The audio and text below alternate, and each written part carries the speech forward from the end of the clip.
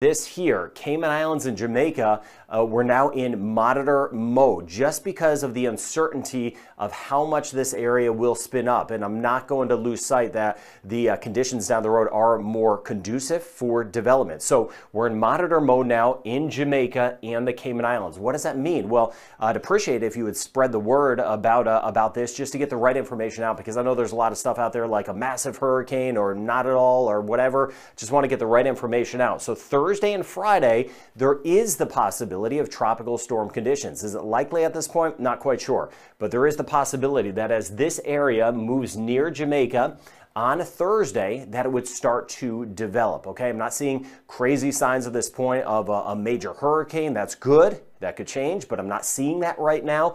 But we're just spreading the word, monitor mode, not necessarily taking any preparations yet, because I don't even know what we'd be taking preparations for yet, but we're in monitor mode. Now, tomorrow we may end up in action mode, depending on what I'm seeing, and action mode would mean we start making preparations, and I'd be very specific about what that means. But right now, just please spread the word about the potential of a system nearby, and that's it. Here's the most likely track of this tropical disturbance. So the next few days, right on track from exactly what I was showing yesterday and the day before.